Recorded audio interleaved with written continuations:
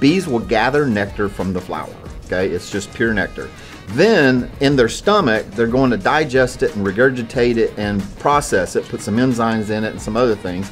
They're going to vomit that into the honeycomb, and then it's going to dehydrate, and they're going to add some more, and it's going to dehydrate and add some more. And then once it's dehydrated enough that it's honey, then they'll cap it off. So what we were dealing with was very early process of the honey process.